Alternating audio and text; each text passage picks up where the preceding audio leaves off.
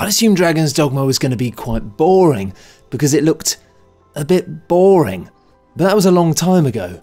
You see, as it turns out, it's the best game ever. I mean, providing you're willing to shrug off all of the things about it that are fairly rubbish and ignore the fact that when I reviewed it 4 years ago, I gave it an 8 out of 10.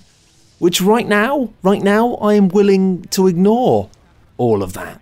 So let's talk about why Dragon's Dogma is the best game. I've got history with the game, but it's a bit self-indulgent, so I'll explain that at the end of the video for people who want to know. So Dragon's Dogma, where to begin? I mean, I could tell you that it's a game where you can immediately throw a stranger off a cliff, as basically the first thing you do, or that it's entirely possible to miss the first 5 hours of the game by not opening these uninteresting doors and discovering a quest board at the start of the game. And maybe that tells you that this game isn't for you, but maybe it's got your interest a bit piqued. This game arrived a little bit after Dark Souls and had some stuff in common.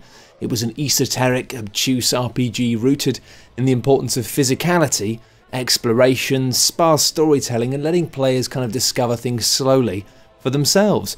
But while From Software created a rich, dark world of their own, Dragon's Dogma is hobbity as fuck. A Japanese game design team's take on deeply traditional Western themes, i.e. goblins. And unlike Dark Souls' expanding web of tightly knit areas that gradually expand to feel like a world, Dragon's Dogma gives you an open space and pretty much just lets you get on with it. You want to go and get killed in that cave over there? Yeah, go for it. And in some ways that can be frustrating, because it means you frequently wander into enemies that are just too tough for you and you die. Yes, you die. But it also means that it's a world in which you're frequently finding yourself sprinting through the night, praying that you aren't being chased by whatever that was. It's a world of danger, and a world where day and night cycles create this strong, contrasty, dynamic lighting, and make a world where darkness really does matter. You've got a lantern that you need to get out and switch on when it's dark, and then you need to put it away again when it's not dark so you don't burn through all of your oil. And you can carry your oil in these little bottles and fill them up from jars. And this is the key, really, of what Dragon's Dogma is all about and why it's cool. It pours a huge amount of love and detail into a relatively small subset of things, and in doing so makes those things feel special, adds weight to the world that you're exploring. There aren't that many different monsters in the world, but they're all animated beautifully and they feel tremendously alive, and they're great fun to fight with all 9 of the unlockable classes in the game, each of which showcase interesting ideas, great combat, and offer up joyful little surprises that, you know, I don't want to spoil, but I'll have you grinning out of nowhere after 20 hours of play. I've just got this, I wonder what it does. It does this, that's so cool. And then you've got enemies that can be coaxed into rivers to get them soaked, and then when they're wet you can zap them with electricity or freeze them with ice, and you can clunkily climb up all sorts of things, clambering up giant enemies or leaping over the rooftops in the cities and towns, just creating a sense of a world where you can go anywhere and do anything. And of course you can't, but it's the feeling that counts. And all of this stuff combines to create a real sense of gravity, pinning you there in the world of Grancis, giving you pause when you spot an unknown shadow of a monster up ahead. What is that? I don't know. Catching you off guard when you turn and see a majestic splash of sun creeping over the hills. You're there. You're there. But this detail is also what emphasises the game's huge weaknesses, this rich focus of care sitting in stark contrast with the city that's full of lifeless, empty buildings and half-finished systems, the thoughtless escort missions, the hilariously dodgy voice acting, the guy who says the master works all, you can't go wrong, and there's a plot so sparse that it's a genuine surprise when after 20 hours of playing the game, you remember, oh yeah, there's a story. I mean, but what a story it ends up being.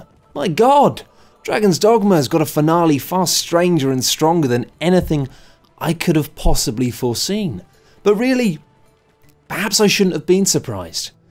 Underneath the dull greens and browns here is a remarkably colourful and strange game.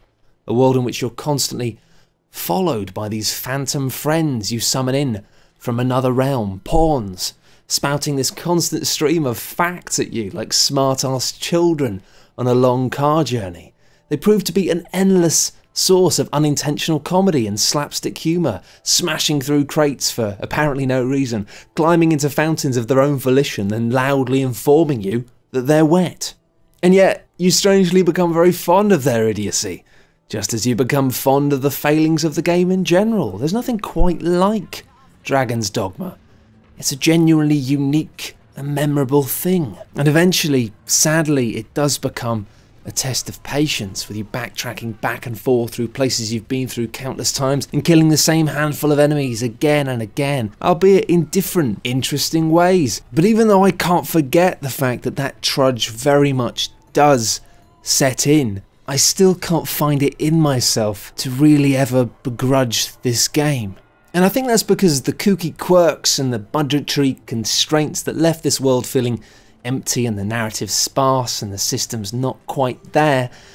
Despite all of that, Dragon's Dogma is a game that genuinely achieved what it set out to do, creating an excellent piece of Western fantasy where the world is brown and dark and muddy, but spectacular when caught by just the right light, where caves and forests are treacherous at night, and where giant foes mean long, hard battles and battles.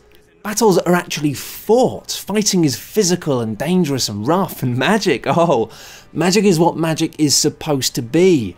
Surprising, enchanting, fireworks in the sky, a sense of mad power, of wonder, a world full of danger, a world full of genuine adventure. It's the absolute definition in my mind of a flawed gem.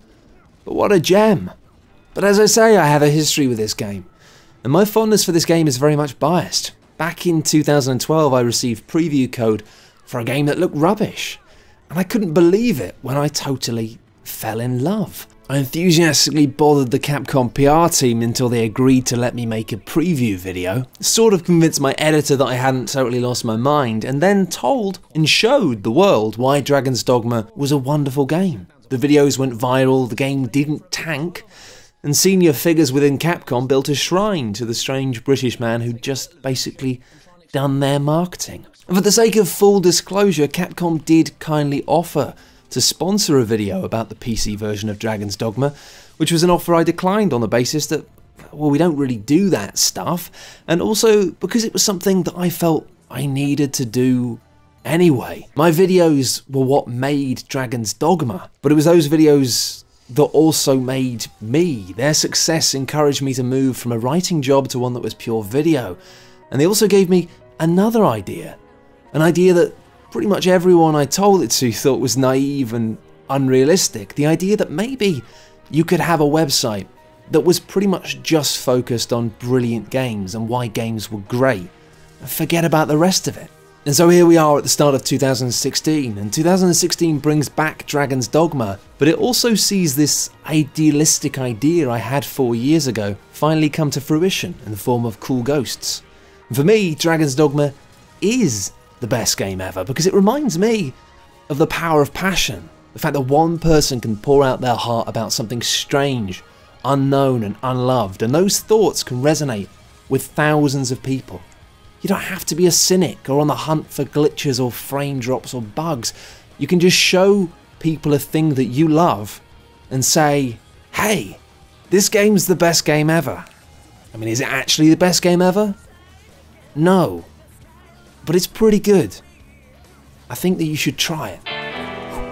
Thank you so much for watching, and thank you for bearing with me where I got a bit inside baseball at the end, but I think it's an interesting little story.